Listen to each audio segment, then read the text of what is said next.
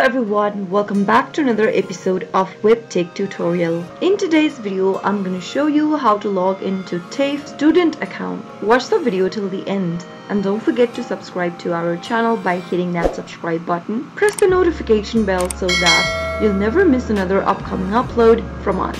Start off by opening up a supported web browser and in the URL box type in my.tafensw.edu.au and press enter on your keyboard. TAFE. TAFE stands for Technical and Further Education. It offers education after high school in vocational areas like beauty, childcare, accounting, business, and many more. To log in as a student, go ahead and enter your student user ID. Make sure to type in the correct one, and on the next field, type in the correct password for your account as well. If you don't remember your password, click on Forgot Your Password and follow through the on-screen prompts. After filling in the correct user ID and password, click the login button and you'll be able to log into your TAFE student account. That is how it can be done.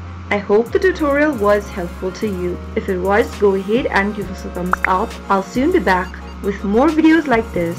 Thank you for watching.